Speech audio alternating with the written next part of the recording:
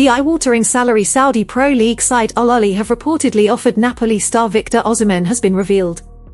According to Gianluca Di Marzio, a meeting between Al-Ahli representatives and Osimhen's agent will occur soon. Moreover, the 25-year-old is set to be offered a whopping €30 million, £25m, $33m, per year for 4 years to tempt him to the Middle East. The report adds Al-Ahli will offer Napoli €65 million, £55m, $72m, for the Nigerian international, who is also wanted by Chelsea, and there will also be a termination clause in the contract, something Osimhen is reportedly keen on. Despite the Blues' efforts, the ex-Lille man could be heading to Saudi in the coming days.